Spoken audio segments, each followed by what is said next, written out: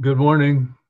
I'm Roger Boyer here in my empty office with my Friday outfit on, and I want to welcome you to the 2020 Utah Real Estate Challenge. All of the submissions this year have been terrific and of professional quality. And today we're going to focus on the three finalists and get a few winners here and reward them accordingly. I want to thank especially our sponsors, our judges. We have an organizing committee and a couple of names I'd like to mention: Deborah Hanson, Michelle Barber, Carolyn Botino, David Bauman, Rachel Sandorf, and Flynn Dawson. Flynn is our director of the Ivory Boyer Real Estate Center. Notice it's always Ivory first, of course. But I'm going to turn the time over now to Flynn, who will tell you more about the challenge for today. Thank you, Roger. We are excited to be in our 13th year of the Utah Real Estate Challenge, and we're excited to bring it to you this time in a digital format. We think this is really exciting, and it really helps us with our initiative at the Ivory Boyer Real Estate Center, which is to elevate the level of professionalism in the real estate industry in the state of Utah. And the way that we accomplish this is through experiential learning opportunities.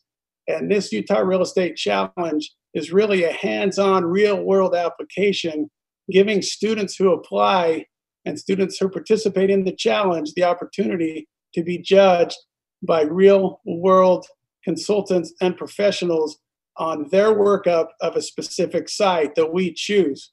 So this really fosters collaboration. It fosters students working together from different disciplines, from different majors, and from different walks of life, focusing on one specific site to help them learn what it's going to be like in the real world when they're in the development and real estate business. And now I want to focus some of our discussion on the judging. We've really picked a wonderful judging panel, and all of that has been brought together by Dave Bowman. And I'm going to turn the time over to Dave and let him talk more about our judging. Dave? Thank you, Flynn. My name is David Bauman with CBRE, a commercial real estate company. I'm happy to be here supporting the Utah Real Estate Challenge. My role in this was to help coordinate the judging. We have 17 wonderful judges chosen who are volunteering their time. They bring expertise from a wide range of fields, including development, capital markets, architecture, government and education, insurance, investment, and brokerage. They are providing the students with a real world opportunity and experience and offering really valuable advice. The judges convened in round one in the founders room of the Zions Bank building to listen carefully to each team and to analyze their written materials as well as their presentation. Based on the judging criteria which we developed with different real estate professionals in the community, that is indicative of the emphasis that investors would place on real estate investment opportunities. This judging team selected 3 finalist teams. And then these 3 final teams presented their written and video recorded presentations electronically this year due to COVID, which was the first time we've done this. The judges then were able to listen to those presentations, read the final proposals, and score and rank them. Judging was anonymous, and average scores selected the winner. Importantly, judges were able to provide commentary, which included encouragement for the students and also some critical feedback to help the students get the most out of the competition. So with that, I will pass it over to Natasha to present the top 3 finalists. Thank you, Dave. I am Natasha Allard. I'm with PEG Companies, and we're excited to be part of this event. During this COVID-19 crisis, it's a pleasure to be involved virtually with our Utah academic and real estate development community. I'm honored to host the finals this year. I owe being recruited for my current job and a few extra dollars in my pocket from my team winning this event last year. So I do not envy the position the teams are in right now. I know they have put hundreds of hours into their proposals, and it's a lot easier being on this side of the camera than on the side that our team is on. So I hope you all can appreciate the commitment, ingenuity, and expertise behind these presentations. So before we jump into the presentations, I wanted to share a little background on the site. In the past, contestants have proposed their own development site to the UREC committee, but we wanted to remove all bias from judging and propose a single site. So everyone is developing on the same site. So judging is solely on the development and financial aspects of it. So sound creativity goes a long way. This year, the site was proposed and generously offered by Ivory Development. It's in the heart of downtown Salt Lake. So on the corner of 200 East and 300 South, known as the 2B district off Broadway. The site currently hosts a variety of well-known established retail tenants. So this required our students to be creative in tenant mitigation throughout the whole development timeline. The UREC committee thought this would be the perfect site, presenting copious scenarios for our teams to play with for their project. Because we weren't able to host the final event live, we asked teams to submit a 10-minute video to the judges. So for brevity's sake, we've cut that down to 2 minutes. So videos are shown in no particular order. We chose the order back in February. And without further ado, let's enjoy their presentations. Take a look.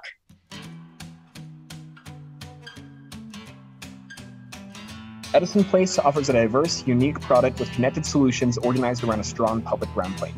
We discovered architectural, economic, and parking solutions that are deployed to support these various spaces. The guiding development principles are to ensure an appropriate level of density in a multi-use retail residential environment. We also want to be consistent with the downtown Salt Lake City master plan and to create market rate and affordably priced options. Our solution is a 190,000 square foot development consisting of a 12-story tower on top of a 5-story podium with an additional 5-story multi-use structure.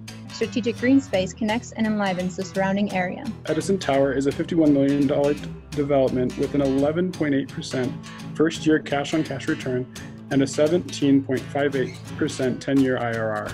Due to the large size of the city blocks in the area, the Salt Lake City Master Plan has identified various opportunities to expand the mid-block pedestrian network. Our site sits on the edge of this growing network, and currently the proposed 255 South State Street project, immediately adjacent to the west, proposes to extend the mid-block network east from Galvin Plaza.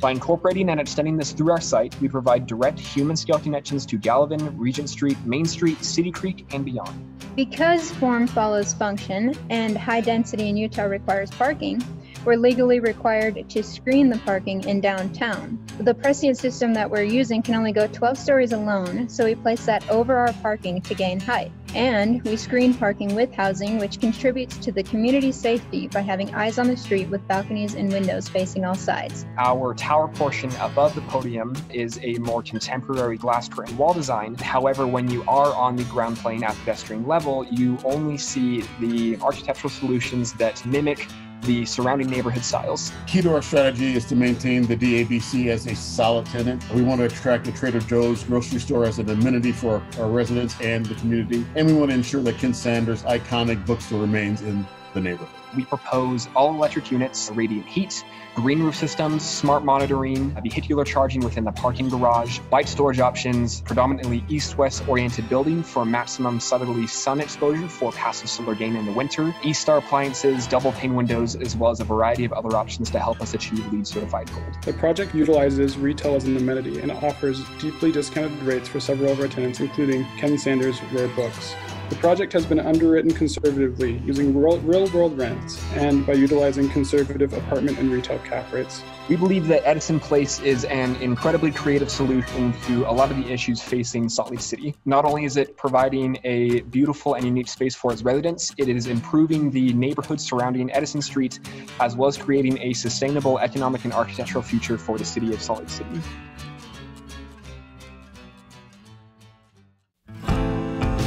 We are Disc Development, and this year we put together something really special. Our project was the Edison Tower. Cole and myself brought together all of the finance experience. Karsten brought all of our architectural and design, and Scott put a lot of work into site planning. This year for the competition, we crammed ourselves into a tiny office all together for 15-hour days, put together something really special. The Edison Tower is a mass timber real estate development that includes multifamily office and some really creative ground floor retail uses. It is different from the surrounding environment, A, because it's a mass timber building, but B, because it also incorporates new design into the downtown Salt Lake area. Mass timber creates a biophilic space that is appealing for residential and office tenants alike and is much more sustainable. It also has a much faster construction timeline than steel due to its prefabrication capability, saving about 20% overall. Mass timber allows us to do unique things with the interior and exterior design. There's exposed wood on the exterior of the building paired with floor-to-ceiling windows. Many open spaces have been incorporated into the exterior of the building, creating an urban oasis on the top of our buildings. While their offerings claim to be environmentally efficient in niche ways, the Edison Tower will be the first example of a truly progressive living space in Salt Lake City. The development will be LEED and WELL Platinum eligible, but we will not pursue these accolades due to their high expense. We achieve these by combining energy-efficient appliances, innovative material sourcing, renewable energy usage via solar, biophilic indoor spaces, and a myriad of other factors. As far as construction, we are electing to phase out our timeline. The residential tower will be phase 1 and office and retail will be phase 2. This way we can be finding office tenants during the construction of the residential portion. And the project is expected to generate a 10-year levered IRR of 18.07%, a net present value of about $10 million, and a 5-year cash on cash of 9.4%. To wrap things up, Edison Tower is the ideal development for the 2B site. It combines an innovative, appealing design with attractive returns. It really is the highest and best use for the site and creates a distinct identity for a historic corner.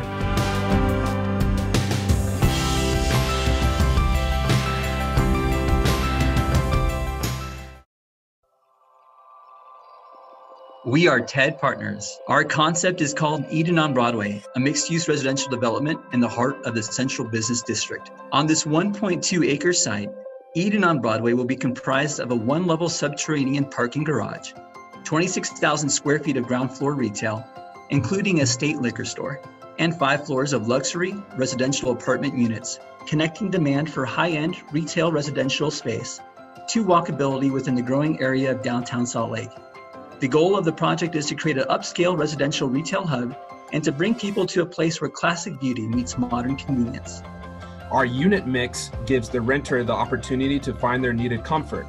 Our corner location gives Eden the advantage of being the center of urban living and attraction. With 4 distinct unit layouts with amazing courtyard or mountain views, our target market can rest easy and have a community they can be a part of. Our target demo for this project are young professionals and students living in the downtown area.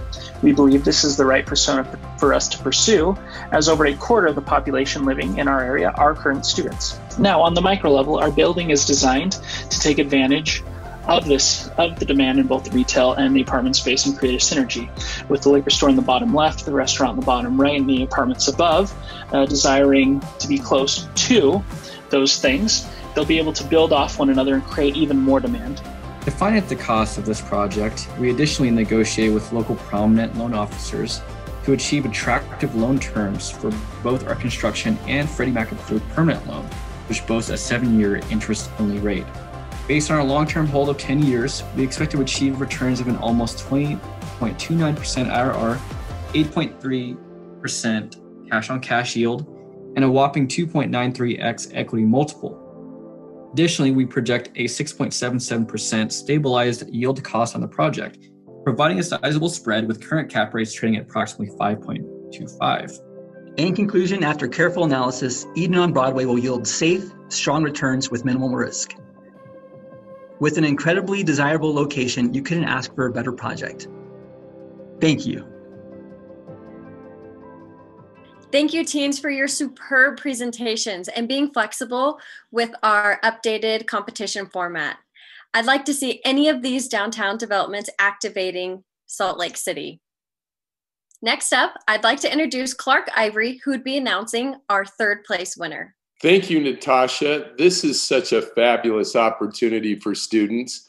I can't think of anything better than coming together with fellow students and professionals in our industry and learning in a hands-on experience on a site that's real and with all kinds of potential.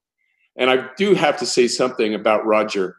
You know, Raj, if you want it to be the Boyer Ivory Real Estate Center, I'm 100% in. It just seemed to roll off the tongue a little easier, Ivory Boyer Real Estate Center. But you're the man. I would always defer to you. So let's do it that way. I now have the opportunity to announce the third place winner. The third place winner is Team Ted with Eden on Broadway from BYU. Congratulations. Woo! Oh, awesome. Great. Awesome. I'm so happy for you guys. This is your first time in this competition, right? Yeah. Yes. First time. That's incredible. A lot of teams were in the previous rounds and you've made it. So tell me how you feel. Right. Feel great. Terrific. Awesome. Yeah. Okay, well, I loved your project, and I'm also really excited about your team because all of you are from BYU. Correct. And you're kind of the trailblazer of teams from BYU. We haven't had a BYU team in a number of years. So I had a few questions. If you could, you'd mentioned that you assembled a diverse team. So please tell me about the diversity on your team and how you feel this contributes to your chance of winning the competition. Yeah, so on our team, since we all come from BYU, the thing with BYU is it doesn't have a set emphasis or track or major really for real estate. So we all kind of had to assemble ourselves just from different places in the university. 3 of us are MBA students, 2 of us are undergrads. And so other than, 2 of us, none of us have met each other before this began. We kind of threw ourselves together just by asking around, like, who would want to do this? Who would want to do this? And so we have, we have a marketing emphasis as myself from the MBA, an entrepreneur emphasis, supply chain, and then we have 2 undergrads who are in construction management and finance and accounting. And we all just had an interest in real estate. None of us had done something like this before. So we just met one day and started off. The first time we met each other was the kickoff meeting. See, I love that because a lot of people don't know for this competition, it requires a diverse background from all team members because you're pulling from, like you said, marketing. You need people who understand architects and just financing, but also the cost. You may be a wizard with numbers, but you may not understand cost. So I love that you've got MBAs and construction. And then you need that entrepreneur, who stays positive through those numbers when they're not what you want. So that's great. Okay, final question. What was the most challenging aspect of this project? Honestly, for our team, the most challenging aspect is none of us had done something like this before. I literally had to get a Photoshop trial to put some stuff together. Brock taught himself how to do the rendering as we went. Like everything we did was a first time attempt. And so everything from going down to get the filming. Anyone else? What? Yeah. And so like everything we did was our first shot. And so, looking into, just parking or permitting, first time any of us had done that, looking into, putting together a full underwriting report for a building like this. First time anyone had done that. None of us have any experience in retail space. And so everything we did was an absolute first. And so that's kind of the biggest challenge for our team. Well, and you won. Yeah. Well, congratulations. And, I would encourage everyone to look at their project and proposal because I love it. And I think it would be a great project to activate downtown. So, congrats. Way to go, guys. Thank you so much. Now I'm going to turn the time over to Randy Woodbury, who will be announcing our second place winner. Thanks, Natasha. I am Randy Woodbury, President and CEO of Woodbury Corporation. Just over 100 years ago, F. Warren Woodbury, my grandfather, founded Woodbury Corporation. He built a reputation on honesty, integrity, and hard work. He believed in real estate as a profession and worked to build educational programs and professional designations. He proudly served the real estate community in many different roles. We are honored to continue his legacy and do our part to serve and promote the next generation of real estate developers by supporting the Utah Real Estate Challenge. Now it's my pleasure to announce the second place winner of the 2020 Utah Real Estate Challenge, CCSQ with Edison Place. Well done, guys. Well done. Yeah. You guys did awesome. That was great. It was a great experience. Does it feel good to know? It does. It does. It's great to have it over with. It was, I mean, we put a lot of work into it, and we're proud of what we were able to accomplish. Absolutely. Second place is great. Exactly. Yeah. Money helps out too. Yeah. Yeah. Well, I'm really excited about you guys, and I loved your proposal, Edison Place, and I thought it activated the downtown area like amazingly. I have a few questions, and I want to tell everyone about your team. So you have 2 Emirates from the University of Utah and 2 from Utah State. So they've been doing Zoom meetings for the past 3 weeks or 3 months during this whole process. So this isn't new to them. So I think it's incredible the synergy that they were able to do being so far apart. So diving into your project, I wanted to ask some specific questions that you focused on connectivity.